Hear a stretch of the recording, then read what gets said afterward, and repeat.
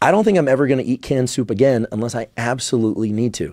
There was a study, the study was entitled Canned Soup Consumption and Urinary Bisphenol A, a randomized crossover trial. Bisphenol A is a known endocrine disruptor. It mimics estrogen in ways that can activate or block estrogenic pathways. So it messes up hormone pathways.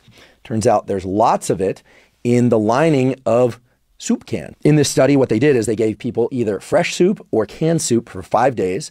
Then they did a so-called 2-day washout where they took a break from soup, and then they reversed the conditions.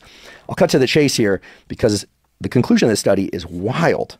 What they found was that consumption of 1 serving of canned soup daily over the course of 5 days, here I'm quoting by the way, was associated with more than 1,000% increase in urinary BPA, in bisphenol A. Now, 1,000-fold increase in BPA from canned soup. I don't know. I'm not alarmist, but I only have to read this once. Think about my love of canned soup. Not that great. Done. I'm not eating canned soup again unless I'm absolutely